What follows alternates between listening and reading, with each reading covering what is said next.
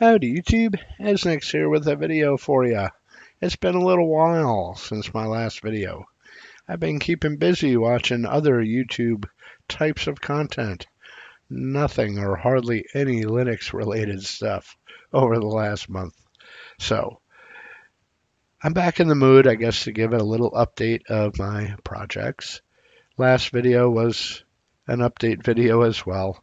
I said I wouldn't be doing these, but I really don't have much else to say, and the Linux world just isn't as exciting as it used to be. So, Ezarch rolled out new ISOs over the last 20 days. I've had 2 uploads of ISO releases. The current final ISOs are up on SourceForge, OSDN.net, and archive.org, of course, as well as the previous ISOs. Now, on the 17th, the date of the ISOs that are most current, there's really only one change besides all the Arch package updates that happen all the time, and it involves Calamares and the installation process on a UEFI system. Specifically, I changed the mount point for the ESP, or the EFI system partition. Now, in the past, I had Calamares set to mount the ESP at /boot/EFI. Now, for at least a year, if not longer, my install guides and install scripts, the Ezarch install scripts, defaulted to using the mount point /EFI. Now, with grub, it really doesn't matter. Grub will work either way. It doesn't make a difference. However, the mount point of /EFI may make it easier if a user installs my system and at some point in later on wants to switch or play with systemd boot. Now, systemd boot's documentation uses examples with the mount point /EFI. I don't know if that's a necessity. I don't use systemd boot, but if you want to play with it, I think it might make it easier doing it this way.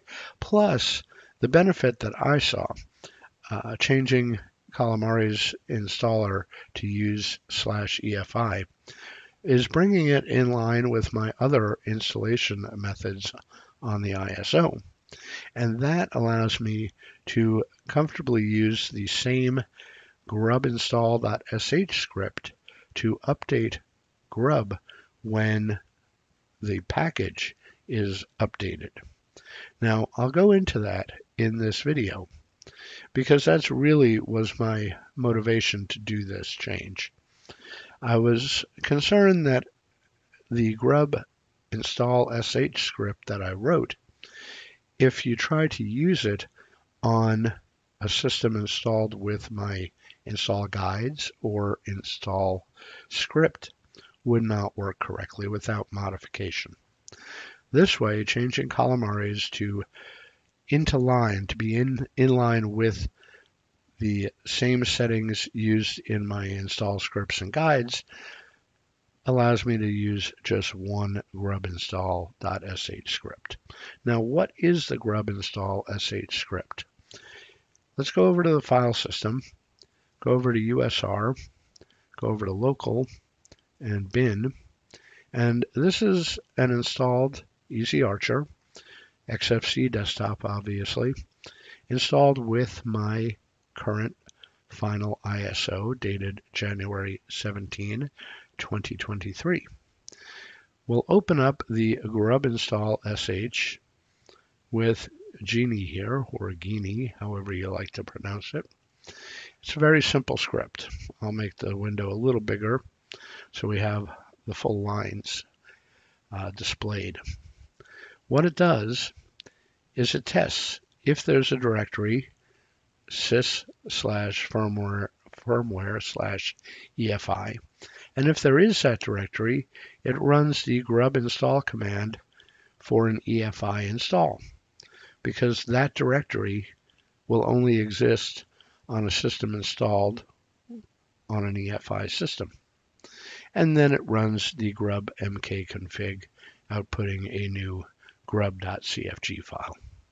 Now, if this directory does not exist, then the script assumes it's installed on a legacy BIOS system, and it gets the mount point of the root file system, assuming that the root file system is installed on the same device as grub. Now, this is an assumption I make for myself, and it works for myself. It may not work for you. If you want to use this script and you have a different setup where your root file system is on a different drive device than where you want grub installed, you will have to modify this script. Easy to do. You can replace this statement, which gets the device name of the root file system and passes it to the grub install command. You can replace this with whatever you want. You have to know what you're doing before you use the script. And I don't encourage people to use this unless you are very comfortable reading the very simple commands and modifying it if necessary. That being said, let's take a look at how this script is implemented automatically. That's via something called a pacman hook. Now, I described that in my documentation folder on the live and installed system, Easy Archer, docs. There is a file called grubupdatehook.txt. So let's open that up. That's also a very simple file.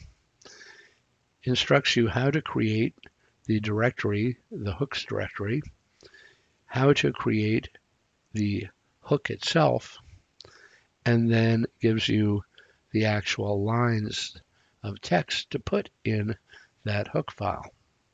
So let's open up a terminal. Let's make it a little bigger. And let's start just by copying and pasting these commands. So the command sudo make dir etc pacmand/hooks. This folder might exist. Let's see.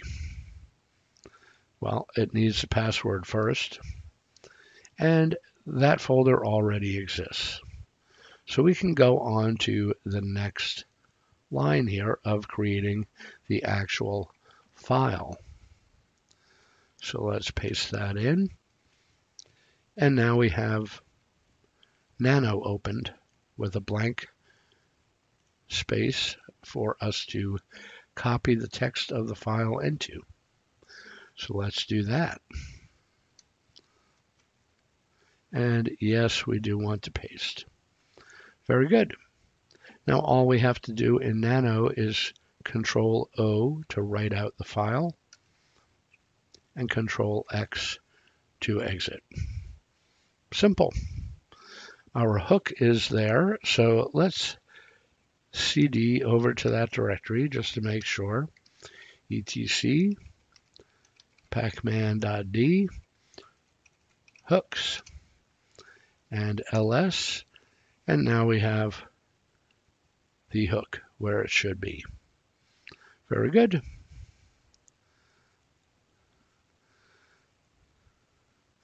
Let's go ahead and run an update. So sudo pacman syu, and we should have quite a few updates. And it looks like grub is getting an update. So our hook will be tested and our script will be tested. Very cool. So let's hit enter for yes. And we can see the download speed is progressing at a decent pace, decent enough. We have 280 megabytes they're about to download. A new kernel as well. And that's taking the most amount of time, but we'll be done with this in a couple seconds. And then it will go through the installing of the packages after it checks them. So a new kernel will take a moment or two. Running the grub install and grub make config will also take another moment. We can see that installing an updated grub tells us to run grub install and grub mkconfig. Our hook should do that by calling our grubinstall.sh script. Now we're on an EFI enabled virtual machine here. So it's still doing the kernel update here, or the modules, Broadcom module update for the new kernel. Building the initram FS. Very good. And after this, it should go into running grub install. Very good. We can see the output here, the text output, reinstall grub when it updates. That is the text right out of the hook we created. As I said, I don't encourage this. It's not set up by default. If you want to make use of this, please do. I use it all the time because it ensures that grub install and grub mkconfig are run when they need to be run. Let me pause the video for one moment here. Sorry about that. Okay, we're still waiting on grub install here. It should output eventually. There we go. No error reported. And we are done. We have run our updates. So let's exit here.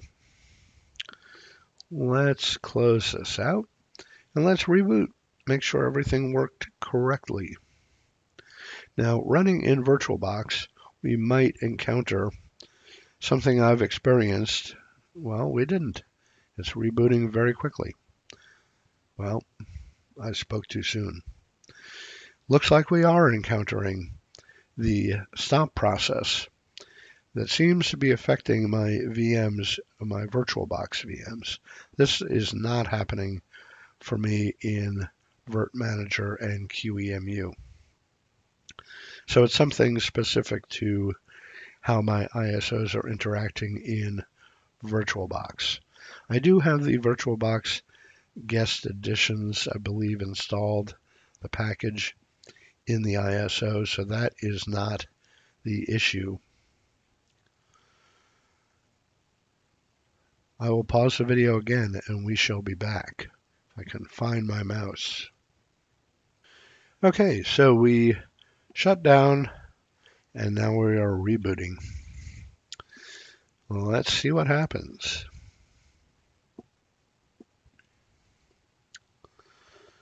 So far, so good. Those messages we want to see as we start up the system.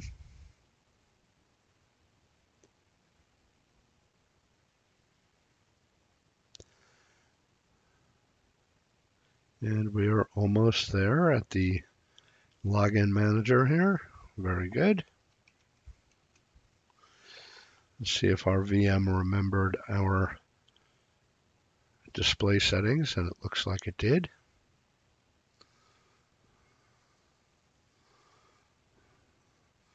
Perfect.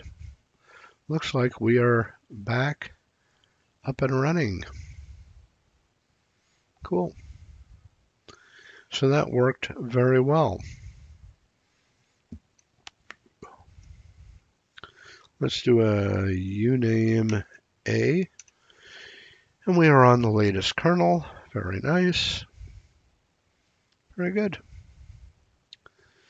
If we clear the screen here and do an ls blk You can see the Mountpoint's SDA1 is /EFI, SDA2 is root, and SDA3 is swap.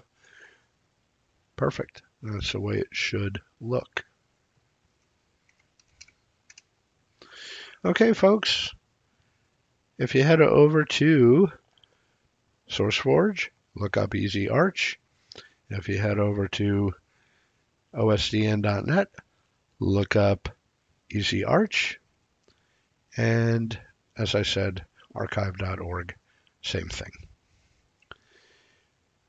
Take care, stay safe. Hope you had a pleasant and fun new year. You'll see me in another one, folks. Bye-bye.